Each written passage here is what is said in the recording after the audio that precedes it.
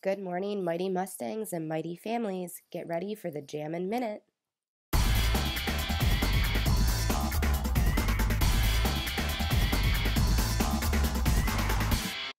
Our first exercise is speed skaters. You're going to leap from side to side, staying low. Ready? 1, 2, 3, 4, 5, 6, 7, 8, 9, 10.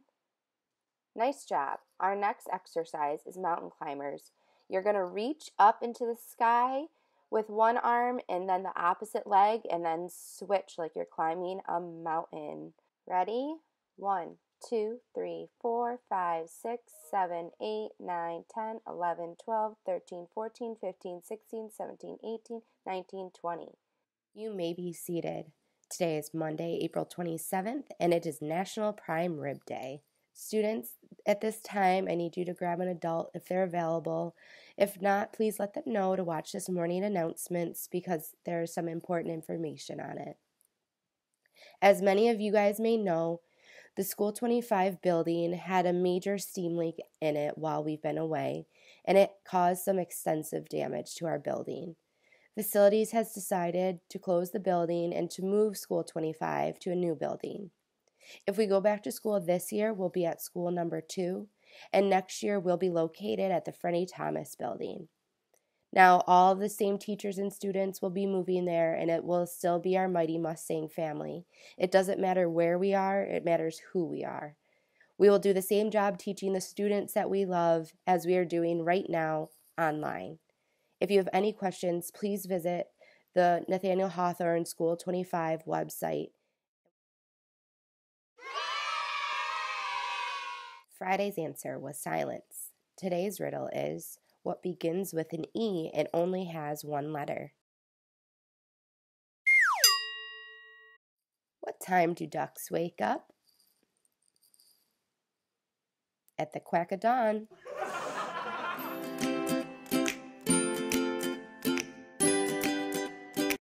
Hi everyone, I hope you all are having a nice day today.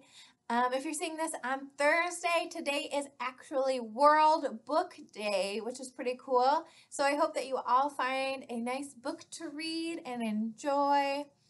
So for today's mindfulness activity, we are going to look back at worry one last time.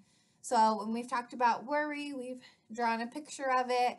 We've looked at what are things that we can control or what are things that we can't control. And for the worries that we can't control, we practice visualizing, putting those worries on a train and having the train take those worries away.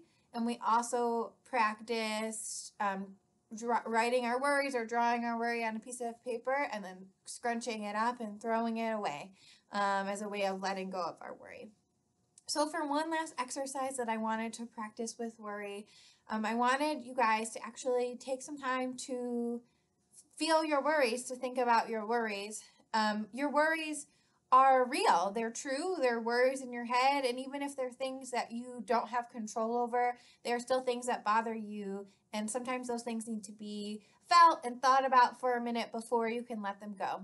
So for today's activity, what we're going to do is worry for 3 minutes. You can set a timer for 3 minutes. And during those 3 minutes, allow yourself to have all the worried thoughts that you might have. You might want to talk with someone for those 3 minutes about your worries. You might want to write them down. You might just want to sit quietly and think of those worries in your head. Whatever you want to do for those 3 minutes with your worry, go ahead and do it. And then when the timer goes off, that's it. You're done. And we're going to move on and try to let those worries go.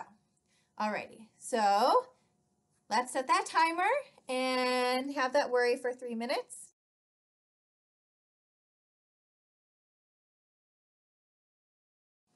All right, now that your 3 minutes are up, it's time to walk away from your worry. Take a deep breath and let those feelings go. Maybe move somewhere new, completely change your mindset. Try to find a new activity to do just to leave those worries where they were. And that's your worrying time for today. So we shouldn't be thinking about those worries at other times today. Those should be left with your worry time. And if you need to do that worry time again tomorrow, go for it. Whatever you need to do to help make those worries a little bit less taxing on you. So I hope that you find this activity helpful. Enjoy the rest of your day. Read something or look at some pictures in a book, or find some good books online, on Lexia maybe, or listen to a story on YouTube. Have a fantastic rest of your day. I miss you guys. Bye. Hi everyone, it's Mrs. Braddix, your friendly neighborhood sign language interpreter, bringing you the sign of the day. Another special that we go to every week is Jim with Mr. Melendez. The sign for Jim is a little bit weird because it looks a little bit like you're lifting weights and jumping rope at the same time. So bring both of your hands up, take your pointy finger, your index finger, and crook it, and then do it in a circular motion as if you are lifting weights and jumping rope at the same time. And if you really can lift weights and jump rope at the same time, then you're pretty impressive. I will show you the sign for our last special tomorrow, and I hope you have a wonderful day. I miss you, love you, see you soon. Hi boys and girls. Today I'm going to read you the story called The Biggest Snowman Ever, and it's written by Stephen Kroll, illustrated by Jenny Bassett. The reason I'm reading you a story about snow is because it just doesn't stop snowing around here. So I thought maybe you'd like to hear a snow story. Once there were two mice who fell in love with the same snowman, and this is how it happened. On a bright winter day, the mayor of Mouseville announced the town snowman contest. Whoever makes the biggest snowman will win a prize, he declared. All the mice were excited. The judging of the contest will take place in 2 weeks, said the mayor. Good luck to all of you.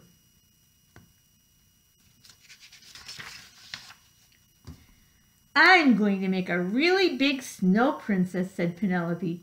I'm going to make a really big snow Martian, said James. I'm going to make the biggest snowman ever, said Clayton the house mouse. His friend Desmond, the field mouse, frowned. No, you're not. I'm going to make the biggest snowman ever. Oh, yeah, said Clayton. Oh, yeah, said Desmond. That night it snowed and snowed. Huge drifts covered driveways, roads, and fields. It was the perfect beginning for a snowman contest. In town, Penelope began her snow princess and James began his snow Martian. Out in the country, Clayton and Desmond began their snowmen.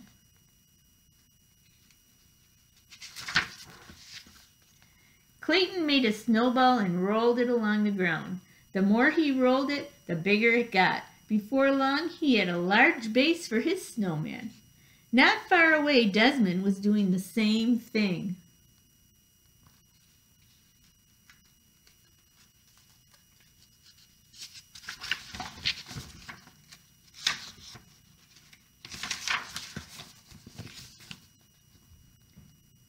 The next day, Clayton made a huge snowball for his snowman's belly. Not far away, Desmond did the same thing.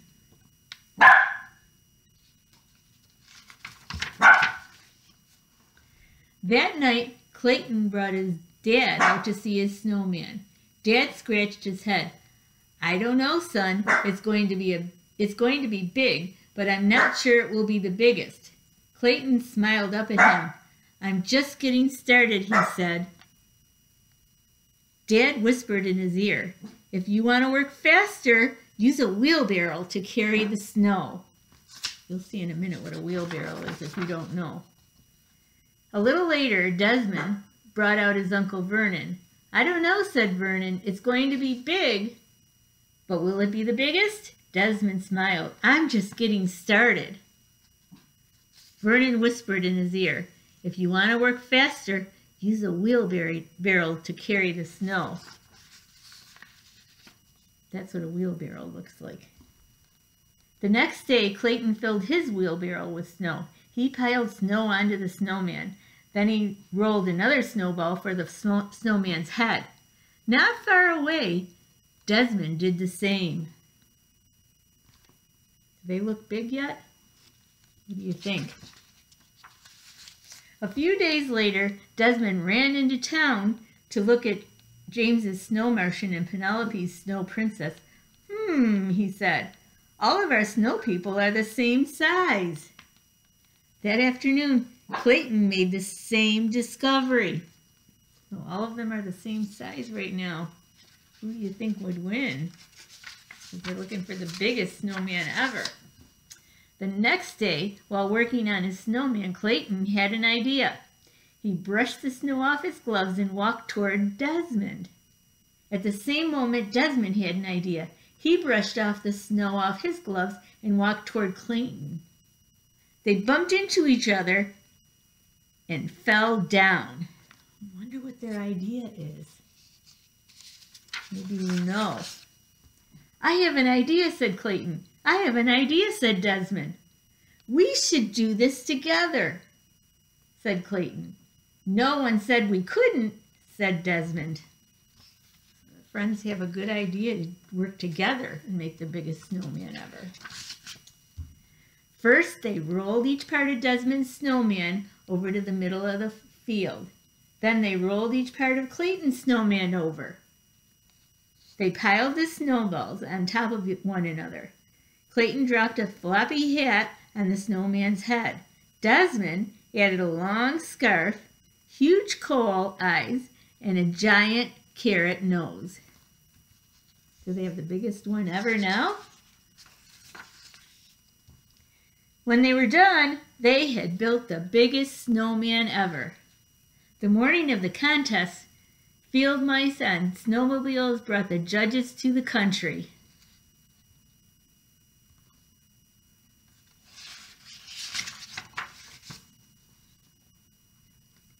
You both win the prize, said the mayor, handing Clayton and Desmond a large wedge of Swiss cheese. Let the celebration begin. Everyone gathered to dance around the snowman, drink hot chocolate, and eat donuts. Yummy. We did it, said Clayton and Desmond, jumping up and down. We did it together.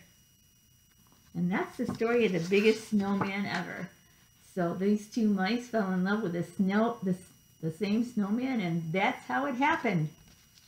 So I hope you enjoyed the story of the biggest snowman ever. Remember to always be mighty and read for 30 minutes every day. Make sure you read for 30 minutes each night and always be mighty. I'll see you tomorrow.